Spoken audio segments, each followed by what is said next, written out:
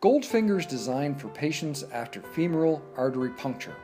As a replacement of manual compression, Goldfinger makes an ideal puncture site management solution and a comfortable post-operation experience for patients. Each package of Goldfinger contains a post-procedure guide, a hose dome, support with belt, and the main unit.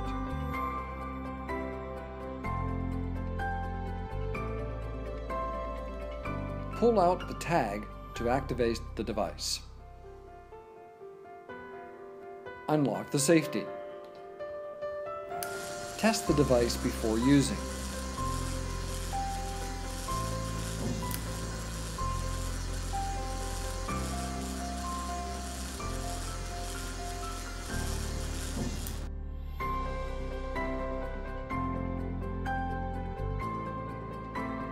Palpate the pedal pulse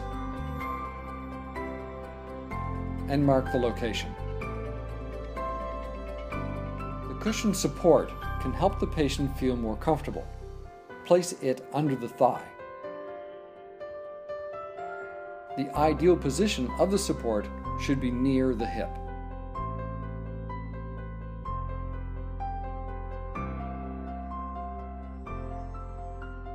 Pull out the sheath 3 to 5 centimeters.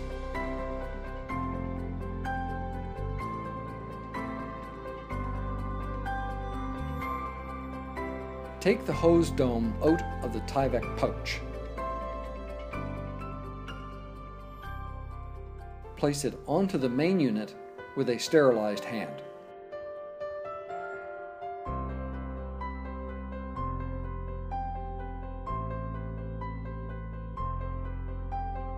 To make the installation more stable, you may use the adhesive tape on the stabilizer. When you put the main unit on the puncture site, make sure the hose dome is just above the vascular incision.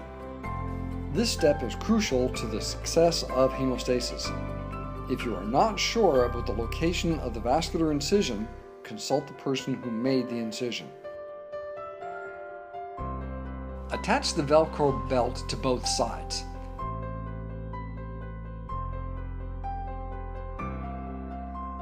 If the belt is too long or too short, you may refer to the adjustment instructions in the user's guide.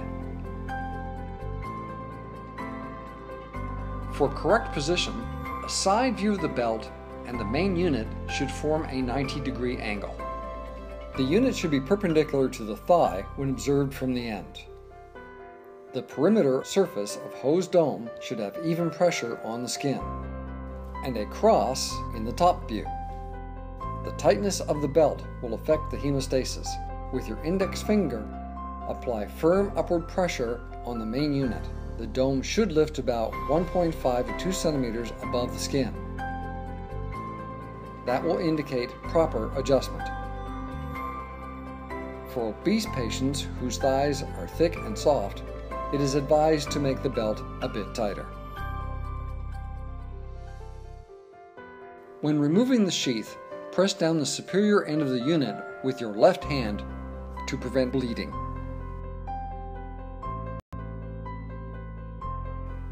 Pull out the sheath with the right hand.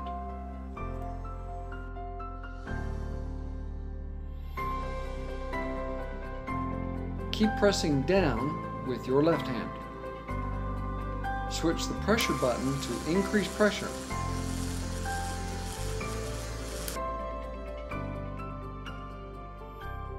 When the device generates enough pressure, release the left hand. Observe the puncture site. Ensure there is no internal or external bleeding. Palpate the pedal pulse and make sure it's normal.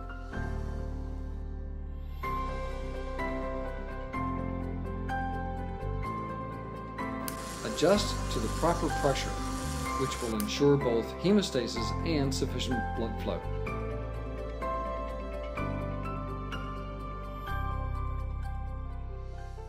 Lock the safety at the right pressure. Complete the post-procedure guide. The post-procedure guide indicates the setup time initial pressure, pressure adjustment time and setting, and time to remove the device. It facilitates the post-operation care. Display the post-procedure guide near or on the patient. The compression duration is assessed considering the following factors: patient's coagulation level, the dose and type of anticoagulant, arterial blood pressure, vessel wall status, and the quality of the incision. Reduce the pressure when the hemostasis compression is finished.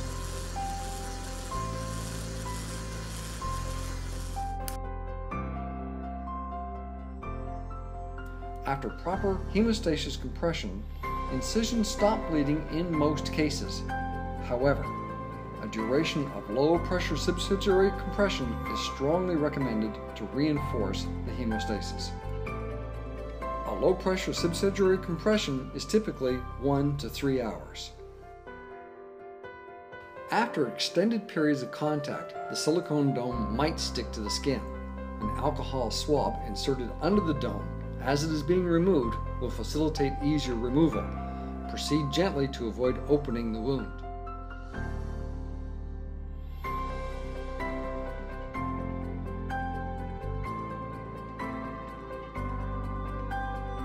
Cleanse the puncture site and apply a bandage or simple dressing.